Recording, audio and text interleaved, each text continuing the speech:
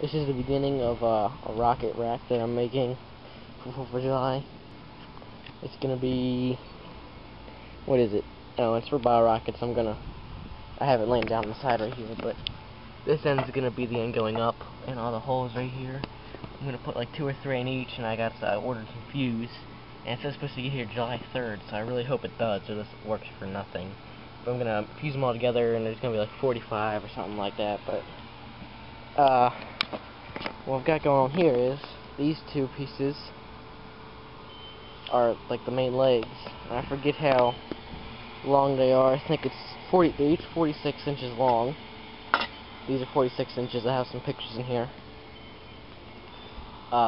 46 inches each one of these legs, and from the actual thing they're gonna sit on where my toe is to the ground is 38 inches, and then from this little thing that the shelf is sitting on, this is 30 inches from the ground, and the little blocks right there, they're 1.5 inches long.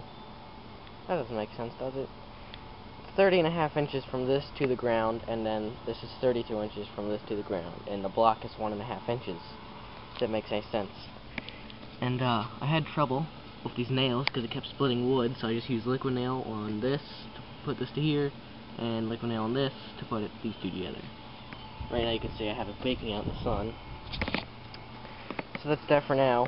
And this shelf right here that's going across is 40 inches long altogether. Or no, it's 44 inches long. This is 44. And the holes are 1.5 inches apart, which is 15 holes there. Let me see if I have my measurements made. Oh, you gotta be kidding.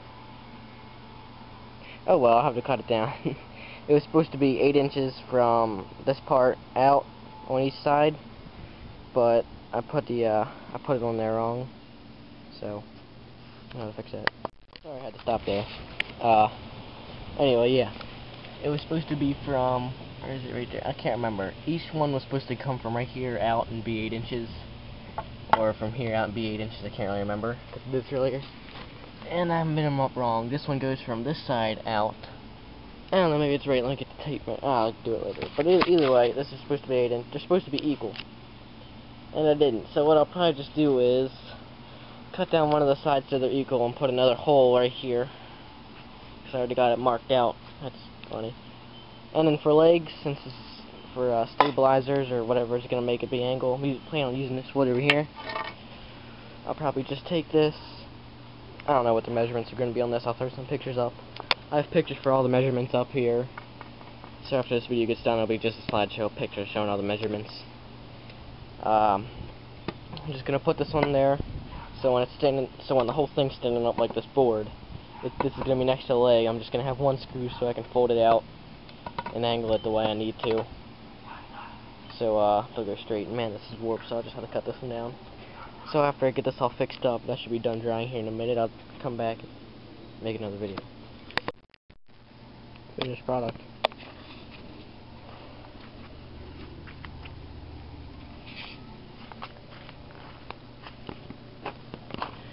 Got the legs on there, and they're screwed in so you can pivot them. They're 24.5 inches long. 24.5 on each side. And then I put this middle piece in here. I don't even know if that's going to really help with anything.